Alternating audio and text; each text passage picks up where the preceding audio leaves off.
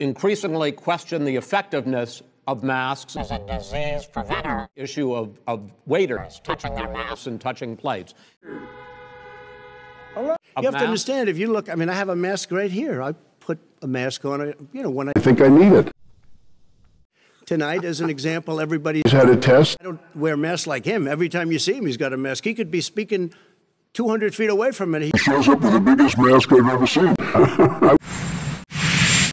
Masks make a big difference. The CDC said late second quarter, third quarter. Everybody wore masks and social distance between now and January. We'd probably save up to 100,000 lives. It matters. And they've also said the opposite. Serious persons said the opposite. Right now, the CDC is saying masks should only be worn if you're sick or you're taking care of someone who is. Well, look Serious. at Dr. Fauci said the opposite. He did not.